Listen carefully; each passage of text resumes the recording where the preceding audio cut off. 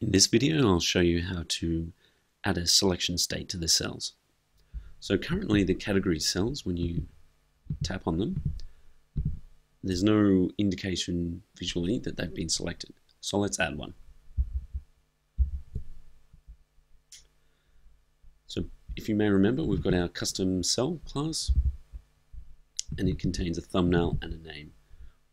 When the cell is selected, we want the thumbnail to fade out, but we want the name to remain the same. So let's do that now. We'll override the set selected animated method.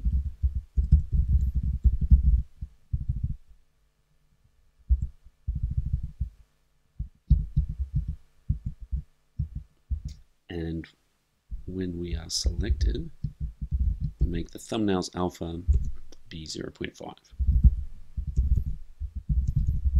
Otherwise, we'll make it 1, which is the normal state. All right, let's see how this looks. Okay, this is good. Now, as you can see, the background gets a bit more white. This is because the cell's background is a light grey by default, and so if we set the alpha to 0, or 0.5 rather, it fades towards white.